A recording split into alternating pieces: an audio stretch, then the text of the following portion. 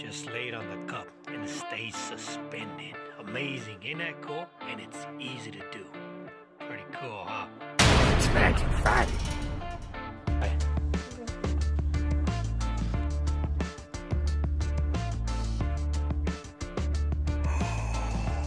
You did it! Oh, that was amazing, Nugget!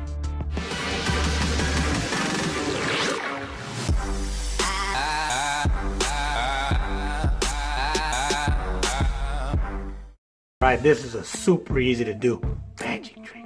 And all you need is a spoon, a fork. You also need a match.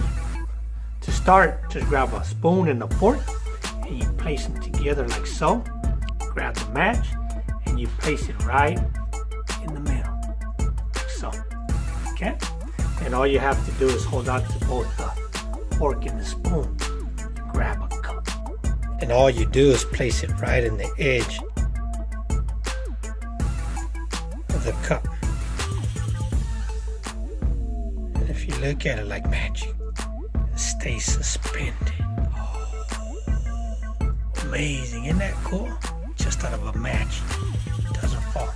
And you could do it too, it's really easy to do. It looks really amazing, almost like real magic. Pretty cool, right? Nothing holding it anywhere. Really cool. Nothing holding it to the bottom. Just a match right in the edge is all that is holding it. Amazing. And I'll tell you the secret right now. And now for the secret. Alright, for this trick, it's really easy to do. There's not much of a secret, because all you do, it's more of a scientific experiment. If you grab a match, before that you grab a spoon and you grab a fork and you place them together like so. So you got two little pieces here and two in the front. Okay? Turn it around, and if you grab a match and you place it right through the middle, and if you let go of it like so, you can see it right on the fingertip of your thumb. It stays suspended. And the reason why is because of the center of gravity. And all you have to do is grab the fork, spoon, and match like so, and just lay it on top of a glass like so.